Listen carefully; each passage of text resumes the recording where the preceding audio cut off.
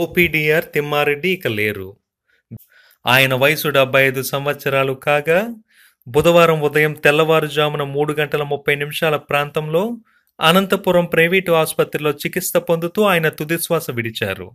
రాయదుర్గం నియోజకవర్గం గొడసలపల్లి గ్రామం నందు పుట్టి ఉపాధ్యాయ వృత్తి చేపట్టి ఆయన అనేక ఉద్యమాలు చేస్తూ పేద బడుగు వర్గాల భూముల కోసం పోరాడిన ఘనత ఆయనది. టీచర్స్ ఫెడరేషన్ ఓపీడీఆర్ నందు పనిచేసి జిల్లా స్థాయి మరియు రాష్ట్ర స్థాయి నాయకత్వాలను వహించారు. ఈ సందర్భంగా పౌర సంబంధాల శాఖ మంత్రి కాలువ శ్రీనివాసులు, మాజీ శాసనసభ్యులు కాపు రామచంద్రారెడ్డి ఆయనకు నివాళులు అర్పించారు. ఉద్యమాల్లో పనిచేసిన పలువురు వచ్చి జోహార్ తిమ్మారెడ్డి అనే నినాదంతో తమ ఉద్యమకారుడు ఇక లేడంటూ దీనంగా విలపించారు.